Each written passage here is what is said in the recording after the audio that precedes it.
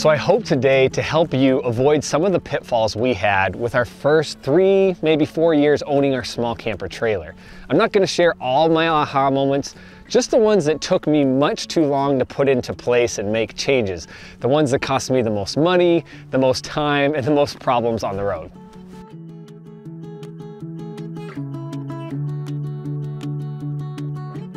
So I think you're going to relate to this one. Have you ever ran into the edge of your bed or a table enough to give you a bruise like on your shin, and then moments later hit the exact same spot again? And you'd feel like, why did I do that? Well, that's how I feel with the tongue of my trailer. Okay, so it's dark and I typically have my trailer disconnected from my vehicle. But when I'm out boondocking for safety, a lot of times I'll keep it connected. But my muscle memory remembers it being disconnected, so I'll walk around the trailer and bang! Curse you, trailer tongue! I don't know how many of you have experienced this, but you do this a few times and you are going to add reflective tape to your tongue. And then I find you're not always walking around with a flashlight, right? So not only do you need reflective tape, having some nice glow-in-the-dark tape is going to stop you from getting those deep bone bruises like I've had the last 3 years. My intention is not for you to adapt all my lessons learned. Obviously, I hope some will be an aha moment for you. But what I really would like is for this conversation to get you thinking about what incremental changes you can make right now to give you a better camping experience down the road. Because I'm on the subject of darkness, I'm going to tell you a scenario I've ran into multiple times. So I'm as far as I possibly can be away from home. It's the middle of the night and I have to make the long drive back. And all of a sudden somebody pulls up next to me and I look in the side of my window and I'm like, is he mad at me? But all of a sudden I notice he's gesturing towards the back of my vehicle and I kind of pick up the hint, I pull over and I find my trailer lights are not working. Now honestly, this has happened on about 50% of my trailer. So either you have a ground issue or lights go out, you know, things happen over time. It's as simple as picking up a $20 backup light system, a trailer light system for your trailer.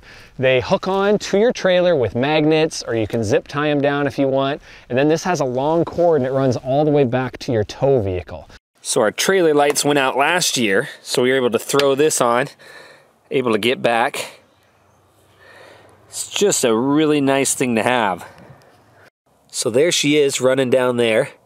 And then it runs all the way up the tongue here, and then it comes out here. Okay guys, please bear with the sound. The wind is so strong here today, I had to shove a lavalier mic under my clothes, so you're gonna hear a little clothes noise. If you've seen any of our videos, you realize. So if you've watched just a couple of our videos, you know we love small camper trailers because they can take you places other campers cannot go. And that's what I want to talk to you about. I want you to push your small camper trailer when you first get it. Find its boundaries, find its limits, because you'll probably be surprised that they can go much further than you expect them to. So I have a classic teardrop here. I've been taking it through rivers back here this summer, going down trails, over boulders, and I waited 3 years to do all this because I thought it wasn't capable. We needed a snorkel for that one. It made it up past the door on the teardrop. Here we go. Is that why you married me? Yes. And what I found, and I see this on many travel trailers, I wasn't actually bottoming out my trailer. What was happening when I was going in spots with dips and ruts, I was bottoming out my trailer tongue.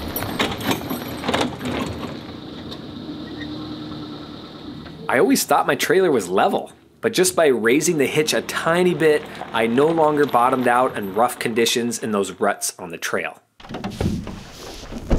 Okay, I keep falling victim to this one.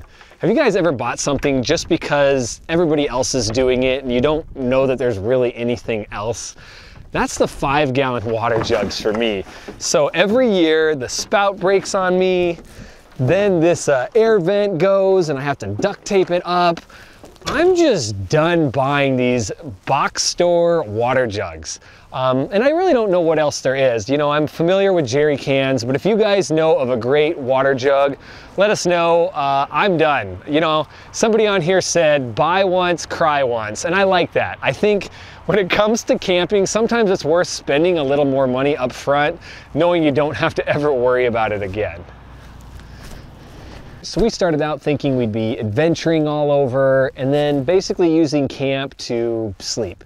But we love camp, and so what I would say right off the bat, don't go with maybe just an awning like we did or even no protection. I would just fork out the money right away. Get something like a clam tent that has sidewalls for protection if there's rain and sideways wind, and then bug meshing, because you are going to hit bugs somewhere and that could ruin your trip like quicker than anything.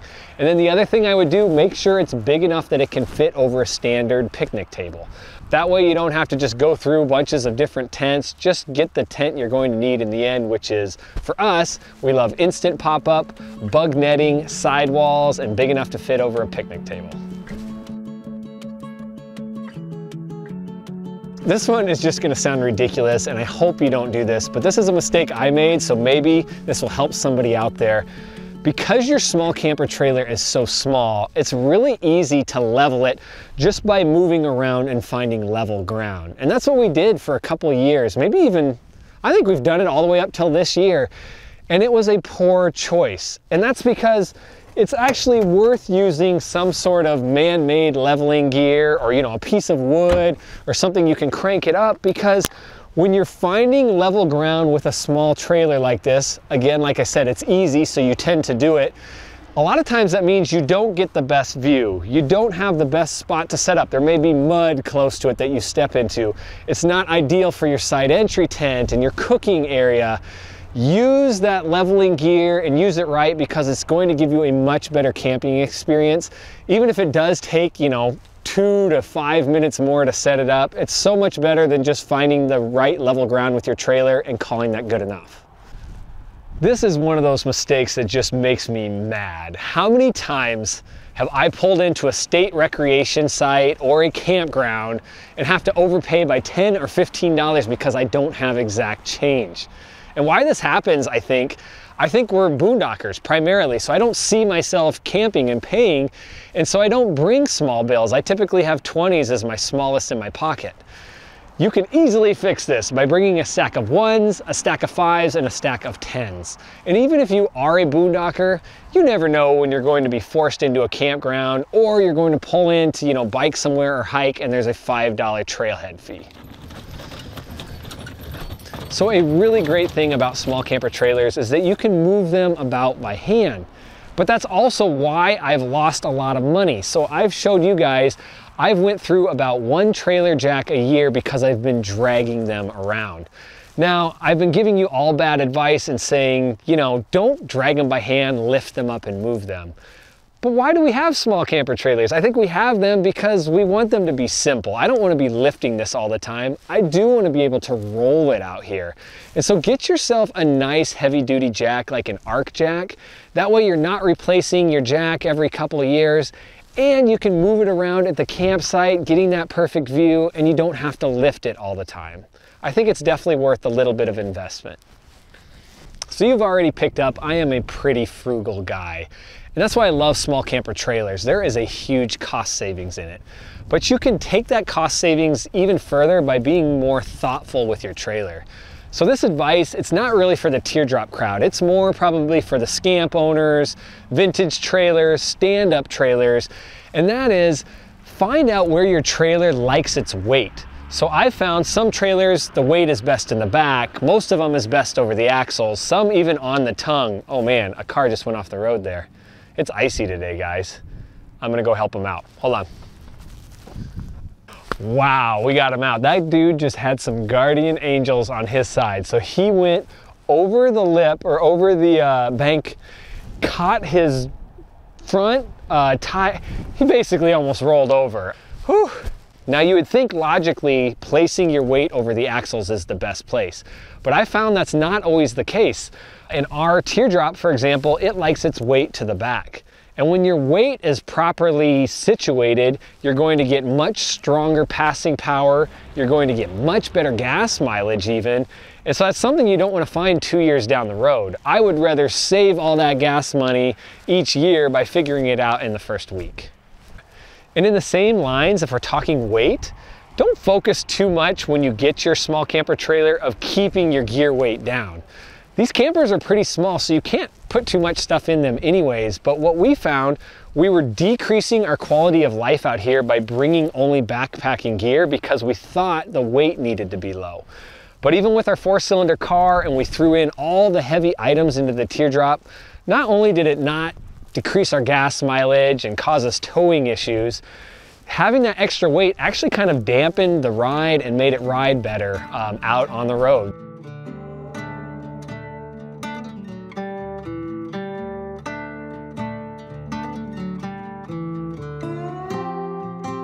So I would say for the first couple of years we had our trailer, our biggest waste of time and energy was packing and unpacking.